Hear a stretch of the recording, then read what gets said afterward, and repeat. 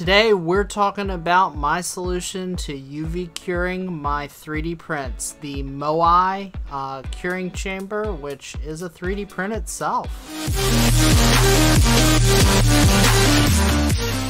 Hey guys, what's going on? Michael here. So today I am taking this 3D printed Moai curing box and I'm going to get it ready to actually be able to use it for the prints that I'm getting from my Anycubic Photon S. So I ordered this mirrored paper off of Amazon, and I'm going to go ahead and change out to a good blade in my X-Acto. If you remember, I intentionally break off the tip of my X-Acto blade for some of the other things I have to do with my X-Acto knife, but for this project I actually need it to cut. So the mirrored paper was not too expensive. Having the actual box for the Moai curing chamber printed was more expensive than this mirrored paper that has to line the inside. But all told, you should be able to do this project for under $30 if this is what you want. And then there's a little UV light that you get off of Amazon, which sits on the top. And that's about $10, not too expensive. What I found was that Etsy, there was a person on Etsy selling this this cure chamber pre-printed, ready to go. And at the time that I ordered it, I did not know that it existed anywhere else. But apparently this is a Thingiverse file, and in retrospect, if I had known that, I would have downloaded the Thingiverse file and had somebody else do the print, because I probably could have gotten it a lot cheaper than the person who had this for sale on Etsy. I will be leaving a link to the Thingiverse file in the description. So anybody who's interested in this will be able to get it, and I'll go ahead and leave a link to the self-adhesive mirrored paper as well, at least the one that I used, and I just basically got the cheapest one that Amazon had. So first thing that we are going to do is we're going to cut a piece of this mirrored paper for the bottom of our 3D printed curing chamber. Now what I am doing right now is I'm just testing to see how it peels, and the paper that I got has both an adhesive backing and it also has a clear protective film that goes over top of the mirrored surface, I'm guessing to keep that from getting scratched up. So once I get a piece of the paper cut close to size, I'm just setting the bottom of this upside down and using my X-Acto to trace around it. This will leave me with a piece that is slightly too large to fit on the inside of my curing chamber. But ideally, I should just be able to take a pair of scissors and go around the entire outside perimeter and take off maybe 1/4 of an inch, and it should fit pretty perfectly.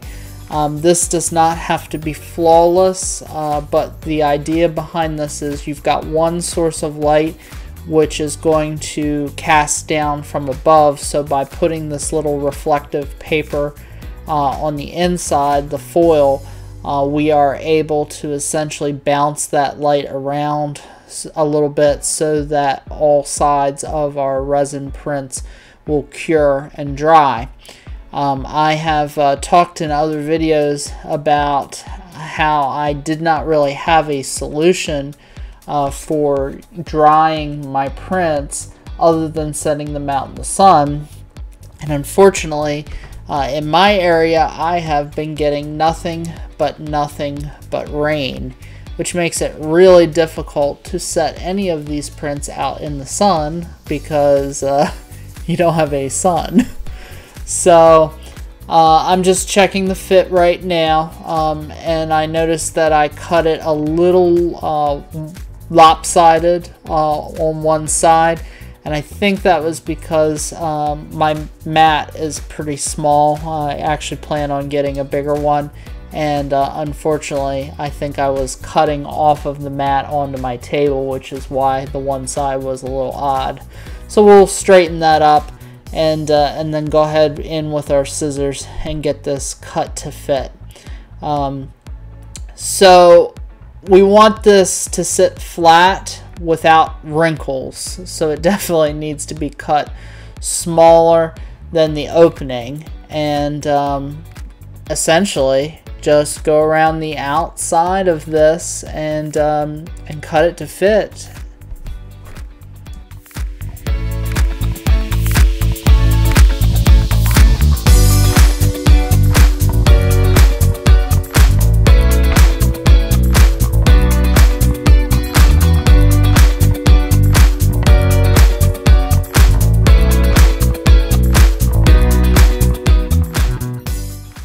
Alright, now that we've got this cut to fit, we're going to carefully peel off the back paper, and I'm trying to do this without removing the clear protective film that's on the top, but I did start to peel it in one corner just a little bit so that it would be easier later to pull that off.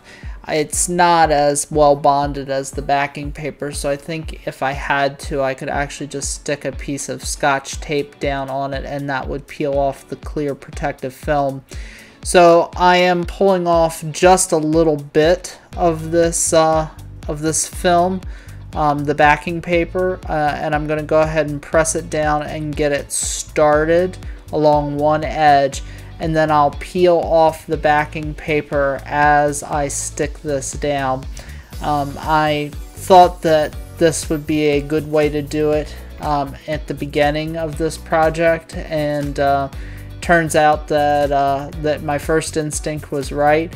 Later in the project, I decided that I would peel off an entire piece of backing paper and wound up getting a piece of film stuck to itself, as you'll see. So it's a good way to do it. Just stick it down a little bit at a time. You want to get this really square though, which is why I'm kind of fussing over it a little bit.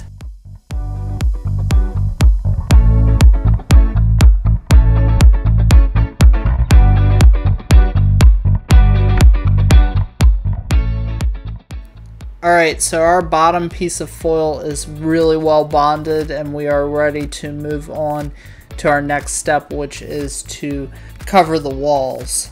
So essentially we have two sections of walls. We have the short section, which is the one right here that I'm working on, and then there's the taller section, which is the part that the actual light will sit on. So I just set the entire roll inside of the short section, and I'm just kind of carefully marking the height, and then I'll cut off a section of this foil that then I can wrap around the inside of our curing chamber box.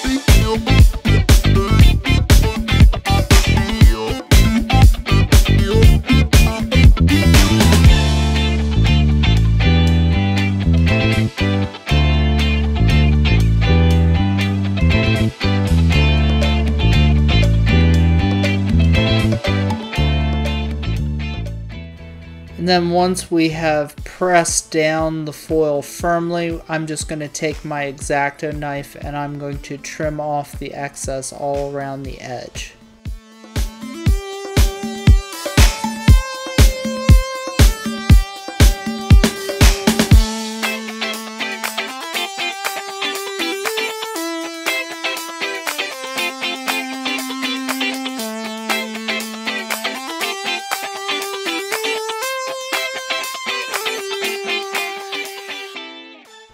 Alright, here we go. We're ready to do the last piece of foil, which will be on the walls for the upper half of our curing chamber. Now this was the one piece that I struggled with because I did not do what I had been doing, which was to only pull off part of the backing paper at a time. I went ahead and ripped off all of it, and that caused me to have issues with it sticking to itself. I thought that I could manage it and control it, and boy was I wrong.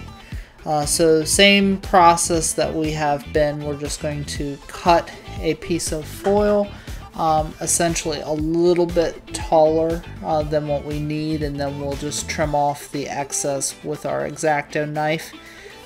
But it's a pretty straightforward process, and this stuff is not super sticky to the 3D printed filament, but it will bond and do a decent job.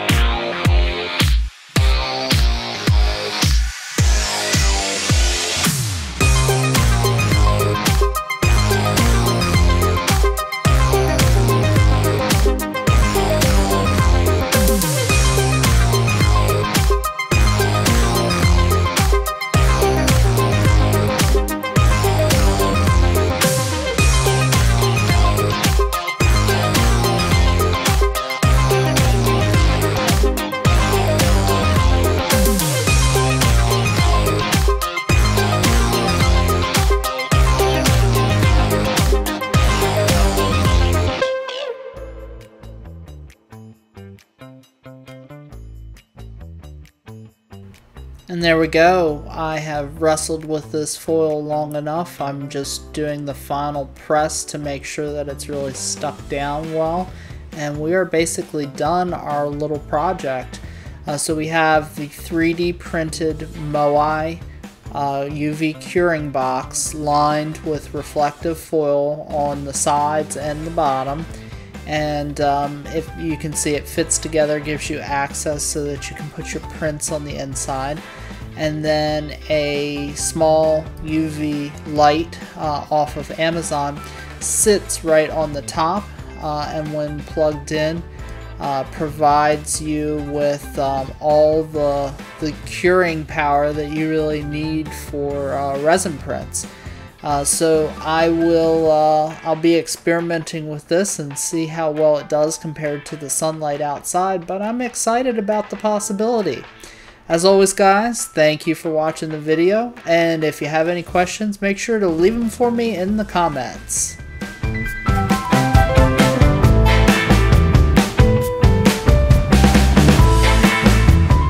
Hey, if you like these videos and want to help me keep making them, make sure you hit the like and subscribe button.